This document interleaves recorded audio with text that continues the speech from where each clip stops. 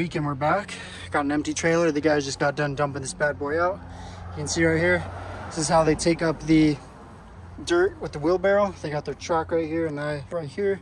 This is a nice neighborhood. They got some sidewalks off of the road so we're not messing up the grass and all that stuff. So you can see here, they bring it around here. Let's go walk up here, see how it's looking on the saw cut section. All right, so you can see this is kind of our storage area at the moment. We got all of our rebar, wood, vapor barrier, all this good stuff. You can hear them down there. You can see all this. So it looks pretty much the same as last week, just some more material scattered about since we're starting to expand, get into some other processes like footers and forms and all that. Now I'm gonna take you down there and we're gonna see what's going on in the basement. All right, so you can see here some more progress over here. A lot of progress over here. They dug down a good 2 more feet. You remember that this wasn't as deep last time that we were in here. You can see all that. They just got done pouring a footer right here. So this is the first time you've seen this in person, real time. Over here, he's shoveling that over there, getting it all smooth. So I don't know if you've seen our previous videos, but we pour the footer slab first. And then once that's cured, we'll prop up the walls and the forms and we'll pour the walls. So this is cool to see this in real time. See a better angle of this.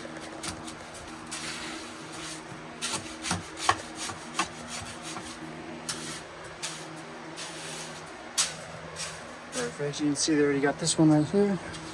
So this is what I was talking about last week's video about making sure that the foundation is stable. So you can see that this dirt is kicked out this way and this previous footer is laying on this, resting on this. So when these are cured, now these are going to be holding up the structure. So therefore, when these are nice and cured and hardened, we're going to come in, get rid of these, and the structure should remain stable. Versus if we were to just tear this all out, everything would cave in. So there's an order to doing it, very important. Make our way over here. How's it going over here, JC? It's going. Looking good so far. Oh yeah. Okay. Good. Yeah, hopefully we'll get a inspector tomorrow. Nice. So you can see here, he's digging out that back there. It's going to be a footer hole. Looking good. Got a form right there next to him. Here's another angle of this.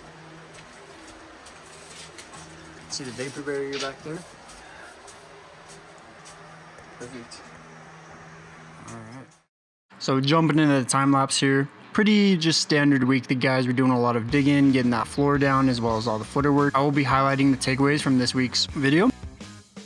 So we're about to find out. We're about to learn something. See if I can teach you anything about digouts. This will be fun. Let's get into it.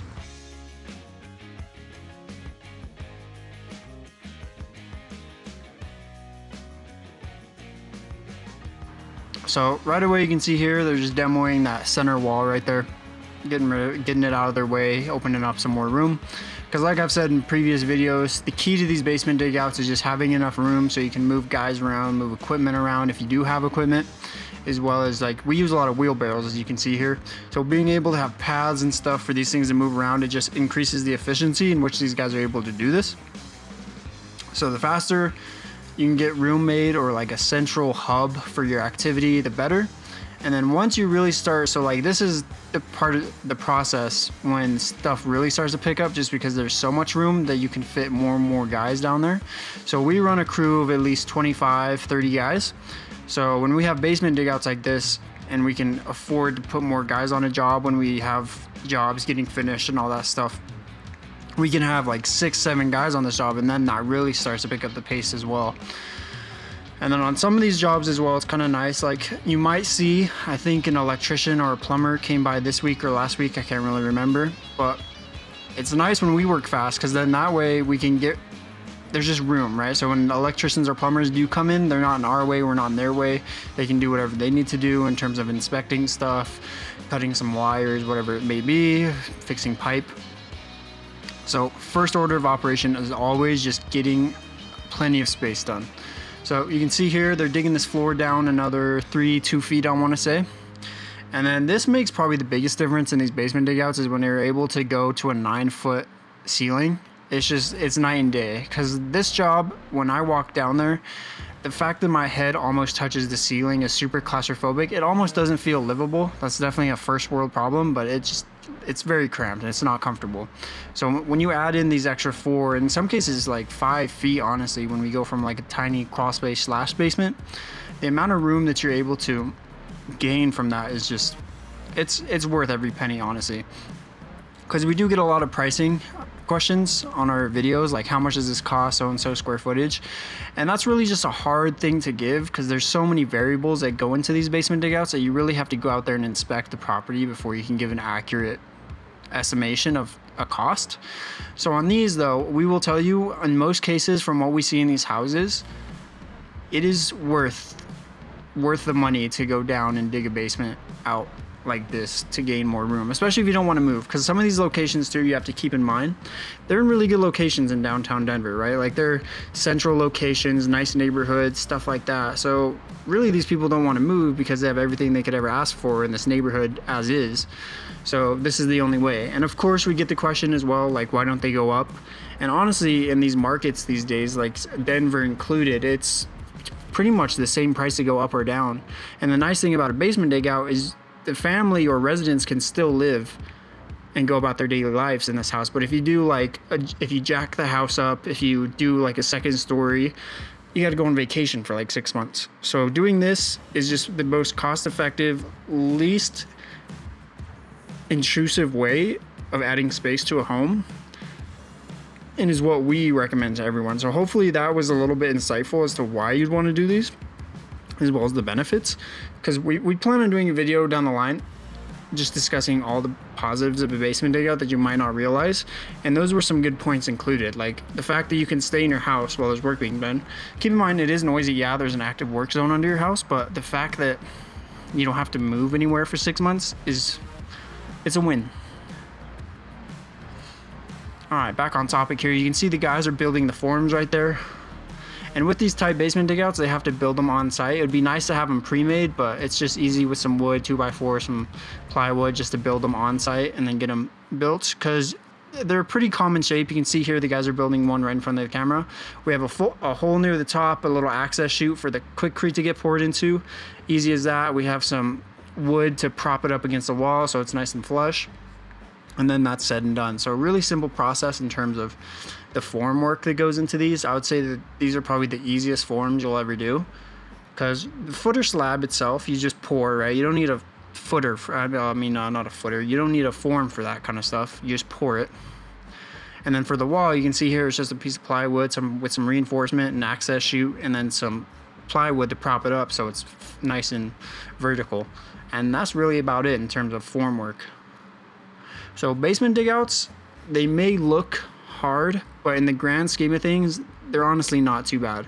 It's definitely a manpower kind of deal and definitely a professional kind of deal, because I will tell you, if you were to do this by yourself, it's definitely doable, but there's a lot of like little things that come into play that you may not be aware of, that when you have a crew that does this all the time, they kind of get the catch of it, and then it's so seamless and streamlined that it makes a difference.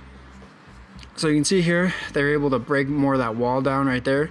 And last week, we talked about them putting up that reinforcing structure right there. You can see those 2x4s holding up the roof. That's another crucial part of these basement digouts, is just making sure that you maintain that structural integrity throughout the entire digout. Just because, like I said, anything falling on your head, anything like that's a liability. You don't want anyone hurt. That's never fun on the job site, right? You're there to get a paycheck. You're there to work out in most cases, like our guys do. These guys are working out. Let me tell you, these are some of the toughest guys we know.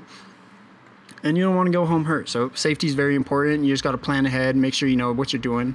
Make sure you inspect the house as well, you know.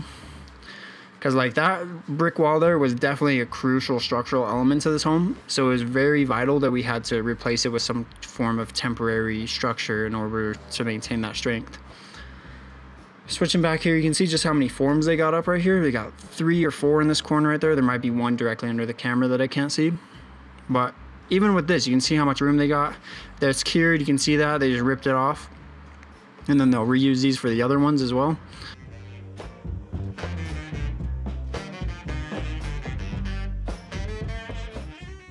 And then this is what I was talking about as well with the access area and having room. You can see just how much wood we bring down there for all the form work. And if you don't have this room, you got to keep it outside. And then every time you need something built or something brought in, you have to have someone on the outside, or you have to go outside and grab it. And that just adds so much time onto the logistics of things that it's really worth just getting a nice big open room done right away, so you don't have to worry about that kind of stuff. Because you can see, like, even though there's a lot of room down there right now, you have concrete bags everywhere, wood, you have some rubble in the corner right there. Because this whole section that you can see the guys are in right now, where the concrete bags are in, that section is like totally filled with rebar, vapor barrier. You can't see it from the camera angle, but that thing is like unwalkable back there. And the fact that it's out of their way and they're able to like work back there, super crucial. You can see the guys here mixing the concrete in that bag right there.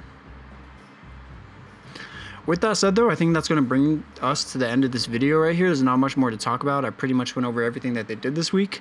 So I hope you guys enjoyed, and I hope you enjoyed this in-depth voiceover. I'm definitely getting the hang of this more. It's something that takes some practice. You know, it's weird talking to yourself in a room by yourself doing voiceovers, but I'm getting the hang of it. Let me know if you enjoyed this voiceover and what else you want to see from us down the line. With that said, I'll see you guys soon. Later.